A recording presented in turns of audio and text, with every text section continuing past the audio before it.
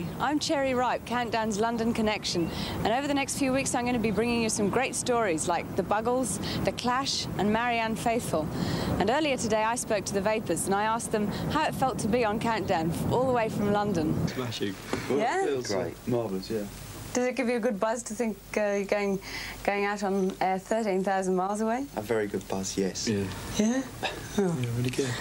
How long have you actually been together as a band? It's about a year now, just over a year. About a year and 2 weeks. And how did you all find each other? We were all in bands in Guildford, which is in Surrey, and all the three bands split up around the same time, and we all just got together through a general coincidence, really. And turning Japanese, David, you wrote that. What does that mean? It's just a love song, really. It's about a boy and a girl. The girl's run away. Yeah. The boy's left with a photograph and he's just going quietly upset about it. Yeah. It's just about the change in him. Yeah, did you write that because you felt like committing harikiri or something? There's that sort of feeling, yeah.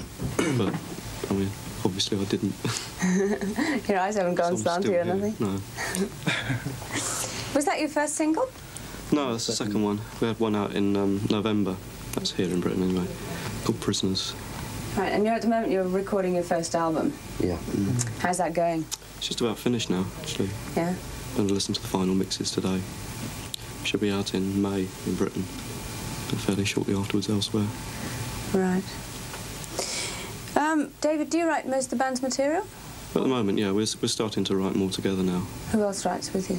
Well, these two, basically. Introduce them. Ed, lead guitar. Yeah? Steve on bass.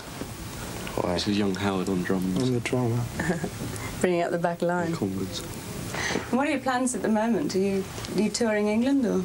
Yeah, we got a tour coming up in June. Starts on June the 4th, and we're just going to do Britain generally. Yeah, I think as far as the band's concerned, you know, we'd just like to tour as much as we can.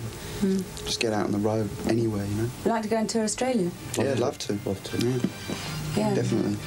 Turning Japanese was a pretty big hit here. How high did it get in the charts? Number 3. Yeah, number 3 in the national charts. Yeah. Well, I hope it does the same for you in Australia. Perhaps if you smile at all the people, they might... Buy it. Hello. Well, thanks very much. You wrote I love you. I wrote me too.